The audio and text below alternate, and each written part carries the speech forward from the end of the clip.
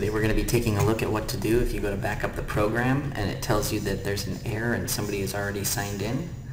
Let's take a look at what the message will look like. Backup is already in progress by user, and in the brackets will display the username of the person who is supposedly still in the files. What we can do here is we're going to have to locate where the data is held in a network professional version that will be on the server.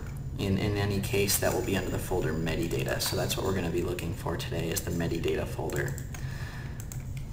From within this folder, we're looking for hot backup.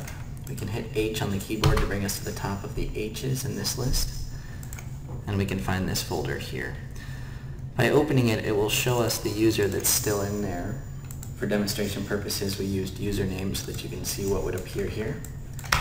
And what we'll do is we'll go ahead and just delete the information out of there and go ahead and save. When it asks if you'd like to replace the file, go ahead and hit yes. It's important that we keep the file name the same.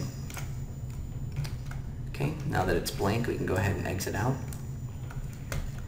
And from the list, go ahead and reselect Hot Backup and rename the file hotbackup.old. By doing this, it will keep it in the list and allow you to continue backing up the program. With this file removed, it's not uncommon that it will come back and not allow you to back up once again. By changing the file extension to .old, it keeps the file in the folder, which will remove the ability for it to recreate itself, allowing us to back up.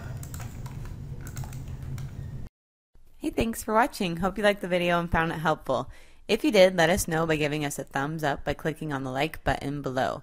If you have any comments, questions, or suggestions, feel free to write those in the comment section below.